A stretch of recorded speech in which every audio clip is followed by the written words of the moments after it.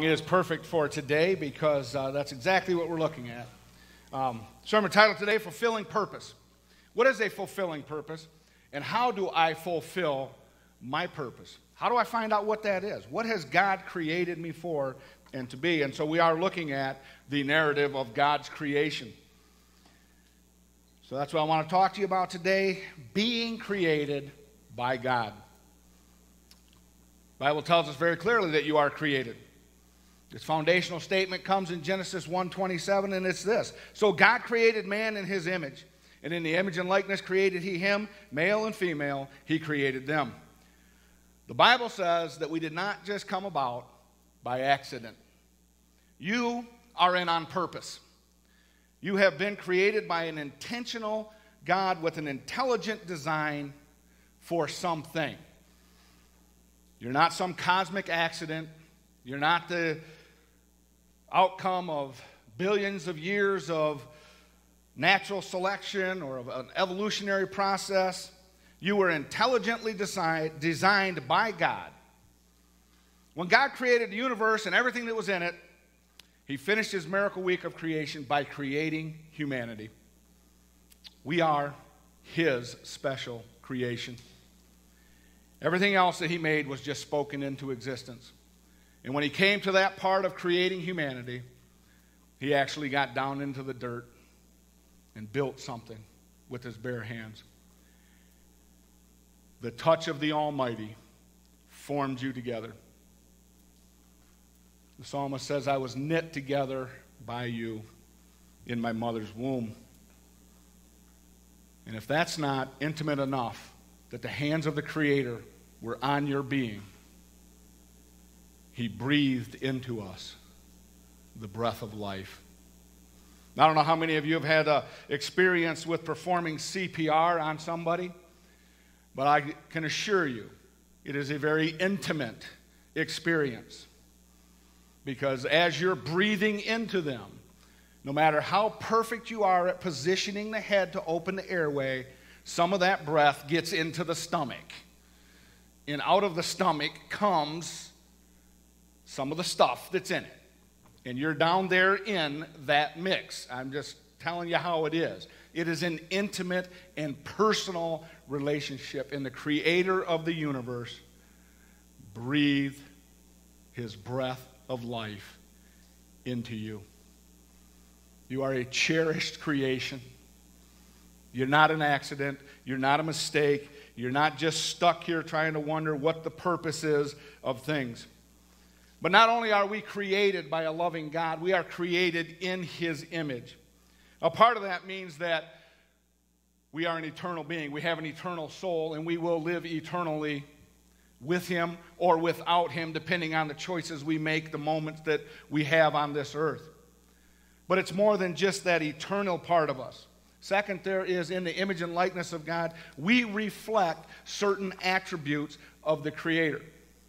Each one of us are endowed with personality traits that have a reflection or an identity of what God's character is like. Now, I'm not saying that you're like God or that someday you will be God. I don't want to be confusing here. But there are, in the moments that we get things right, there are in each of us a reflection of what God's image is, what he has made us to be. And lastly, God has created us male and female. This passage introduces God's design for humanity in a binary way. And as much as I don't want to spend time talking about this, with the amount of questions that I'm fielding in the office, I have to set aside some time to address this. You are created male and female. There are two categories. It's an either-or situation. It's not two polar opposites with a slide scale in between that you get to pick and choose where you want to sit. They are separate and distinct. If you are a female, you are born with XX chromosomes. And if you're a male, you're born XY chromosomes.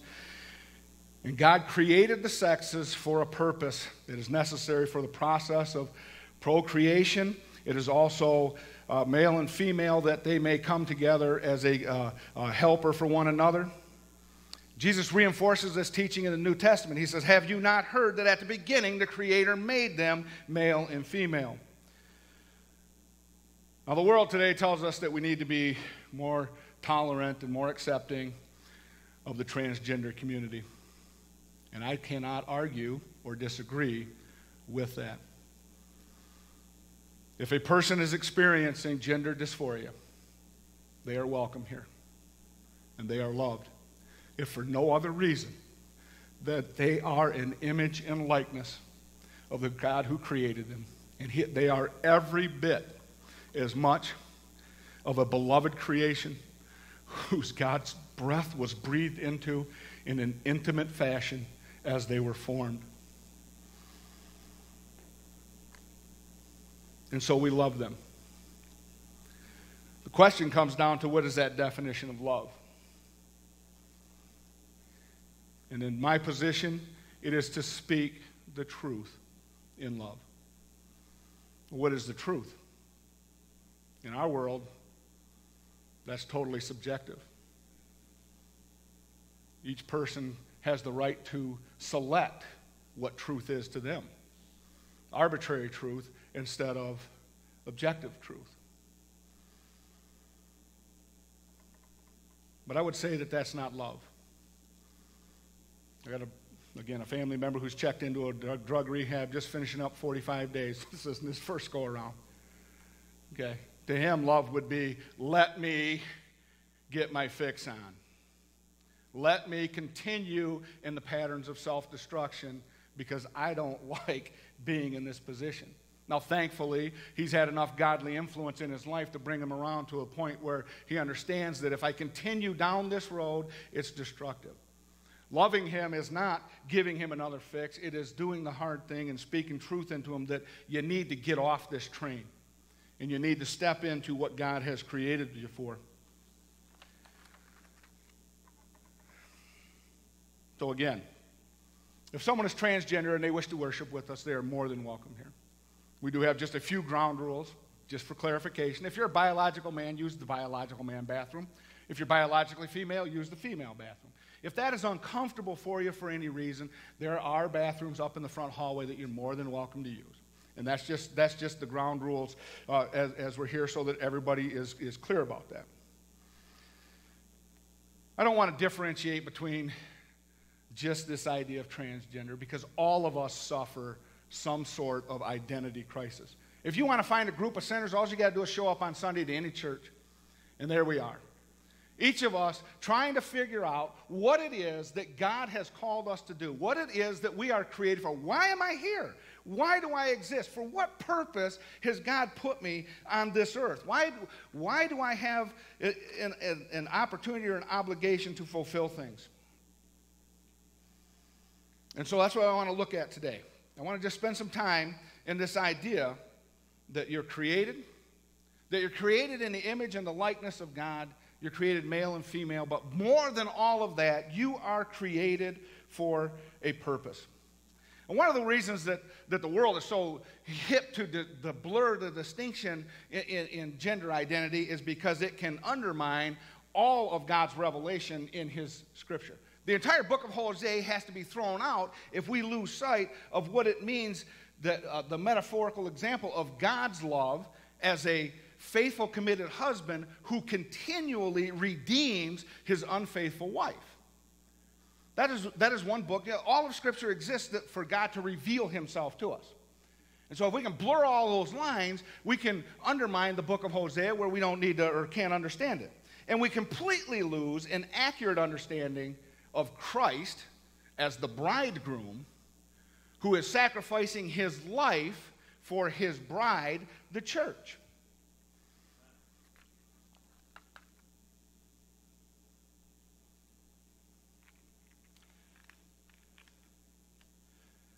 Chaz Bono put it this way about gender confusion. There's a gender in your brain and a gender in your body. For 99% of the people, those things are in alignment. For transgender people, they're mismatched. That's all it is. It's not complicated. It's not a neurosis. It's a mix-up. It's a birth defect, just like a cleft palate. Well, I don't agree with that assessment of the problem. The two don't align. So how do I find peace? How do I become in a place where I can be okay with that? Well, I either have to change my mind or I have to change my gender. That's the only way I can make it work. If the two are at odds, something's got to match up. And the world tells us it's impossible to change my mind, so I have to fix my gender. But I want to tell you what Paul says.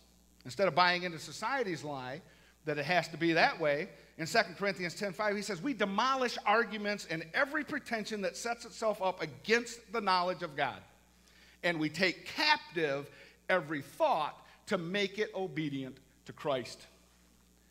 I don't care what you're wrestling with today. When your thoughts are separate from God's truths, and when you are trying to make the way you want things to be aligned with how you feel about them, we need to remember that it needs to be brought into line with God's wisdom through Christ.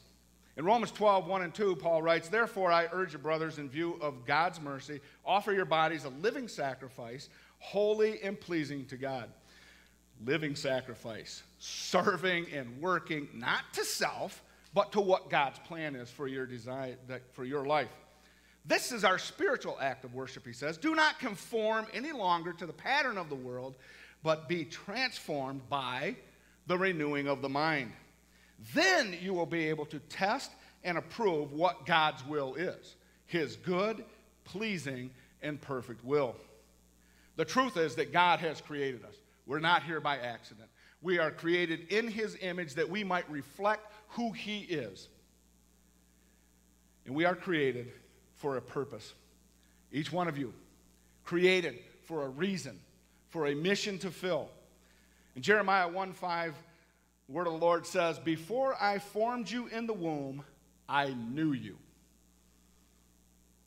Before you were born, I set you apart.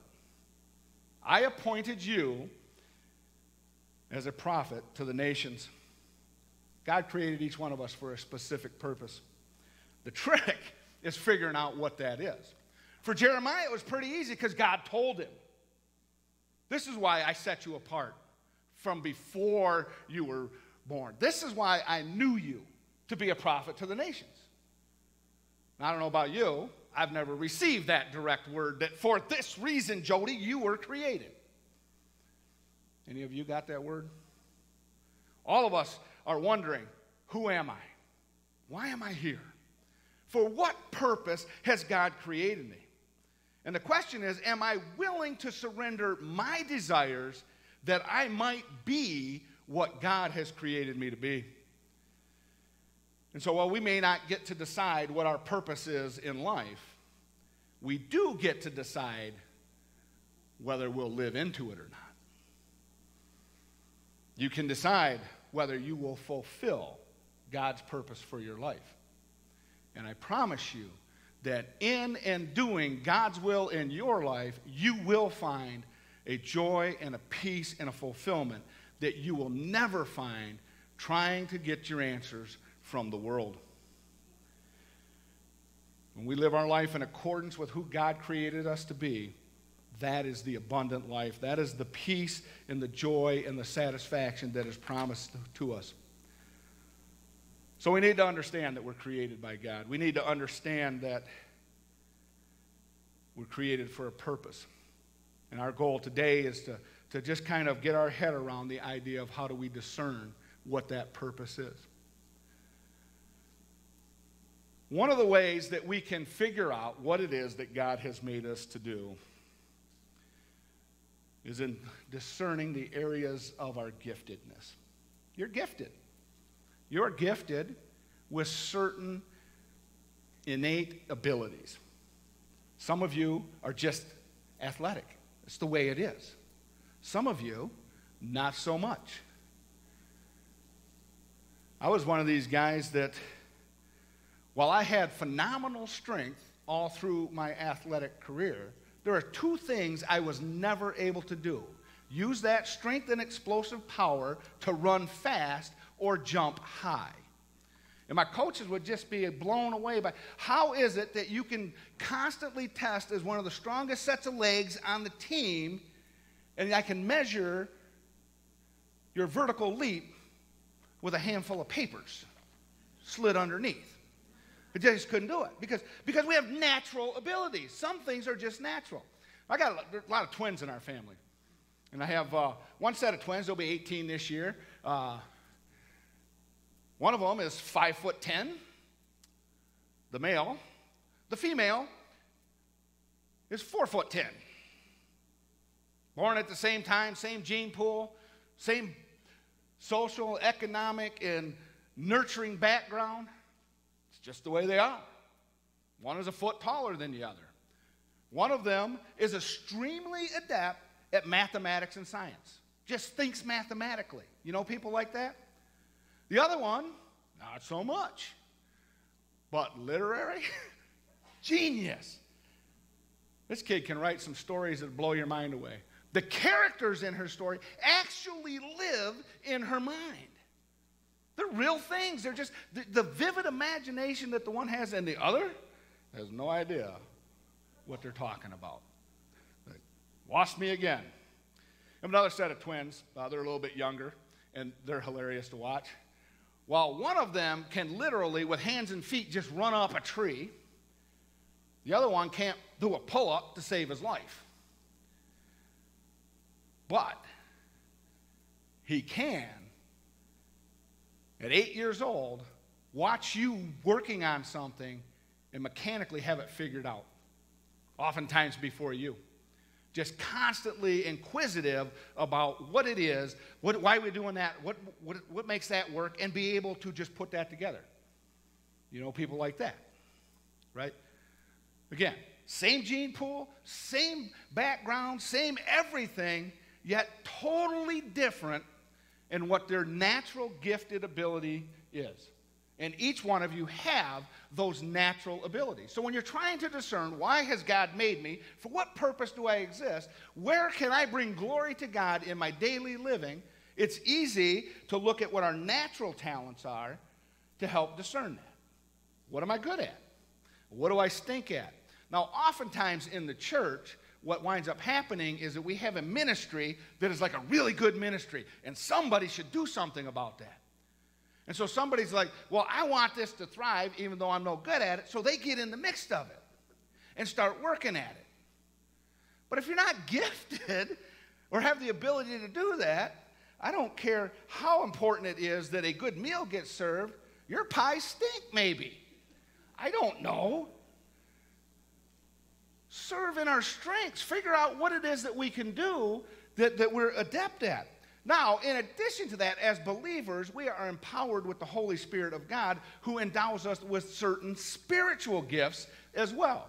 And that brings us to a point of strength that enables us to achieve and accomplish other things. These spiritual gifts are everything from administration to being an apostle, somebody who is sent out to share the good news, to discernment, being able to look at things and understand, you know, what the objective truth is in something instead of being misled or led astray by the arbitrariness of the world today. Some are gifted with the spiritual gift of evangelism. They just have an ability to share that simple message of good news that God loves you. That while we were yet sinners, Christ died for you. That's how God showed his love to you. And some people are just great at it. We know some in this church that are just, they have no problem standing at the gas station, pumping gas.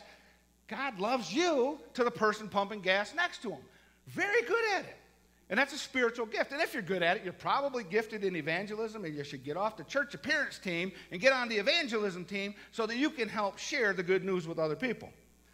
Some are good at exhortation, to encourage people, to come alongside somebody and just give them a word of encouragement, to exhort them to step into what they're created for. All of us are given a certain measure of faith that we can believe in what that God has done for us individually, and that we come to know Christ in a personal way. Some people are spiritually gifted in giving. They're just generous people. And they're not often the most wealthiest people, although sometimes they are. And some people that have too much have been given are just very generous with it. And we know those people. And some people are the most generous people in the world, and they don't have much at all. And when I think of those people, I think of the story where Jesus is sitting at the temple across from the collection box, and he's watching the offering that is given. And the widow comes in, and she just puts in 2 little coins, 2 half pennies, if you will. And he tells his disciples, she has given the greatest gift ever. Generosity is a spiritual gift, the gift of being able to give monetarily, give of self, give of your time. Some people have a gift of helps. They're just there. They're just always there with a hand for you in a time of need. Some knowledge, some leadership, some prophecy, serving others. Some have a gift of wisdom. You are created, and you are gifted naturally and spiritually to fulfill what that purpose is. And it's important that we understand what our purpose is so that we can become who God has made us to be. Now, it's very popular to say, I don't like the way I was created. I don't care for the things in my life, the parameters that are set around me. And there are certain things that you can change and things that you cannot change. I don't care how strong I get, I'm never going to jump high. It's just not going to happen. Now, I can grumble and complain about that all I want. But the point is, not jumping. Period. Live with it. In Romans 9, Paul says, but who are you, O man, to talk back to God? Shall what is formed say to who formed it, why did you make me like this? Does not the potter have the right to make out of the same lump of clay some pottery for noble purposes and some for common use? The context of this, in other words, is that we don't get to pick what our natural giftedness is. We don't get to pick what spiritual gifts we get. That's in God's hands. The potter always tells the clay what to become. The clay never tells the potter what I'm going to be. Well, why does it matter? Because God created you for a purpose, to do something in his kingdom, to bring glory to him and fulfillment to you. And the potter gets to use the clay to make an ornate, beautiful, decorative piece worthy of hanging in a palace or a soap dish. And whichever of those things you are created to be, the encouragement for you is to be the best soap dish or decorative piece you can possibly be. And as I told my daughter all through her life growing up, sometimes you don't have to like it, you just have to live with it. And what God has created you to do, figure it out and live into that. And that is fulfilling purpose. Not just fulfilling your purpose, but being fulfilled in the purpose that you are created for. God uses the clay to make what he wants to make so that it can bring glory to him. And we have numerous opportunities to serve. And so one of the things we're doing today is we're just highlighting what some of these ministries that we have within the church and in the local community.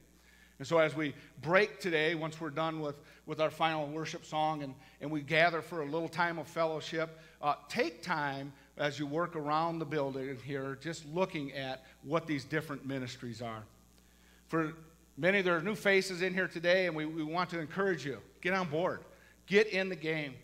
Become what God has created you to be, that you can step in and fill a gap in somebody's life. We heard Lori and Marie from Love Inc. stand up here and tell us some of the ways that they were able to fill in the gaps in people's lives.